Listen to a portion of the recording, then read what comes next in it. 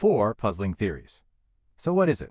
Scientists have proposed 4 theories, each attempting to solve one mystery but none fully succeeding. 1. A rocky super-Earth.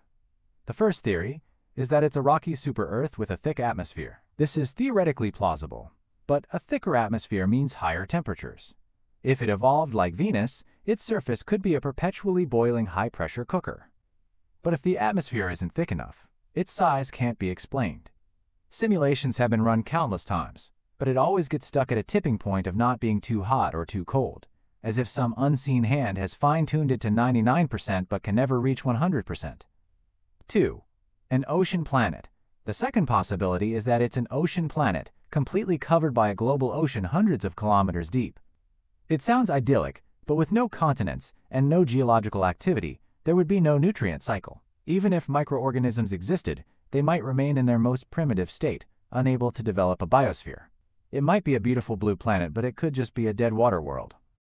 3. A mini-Neptune. The third possibility is a mini-Neptune,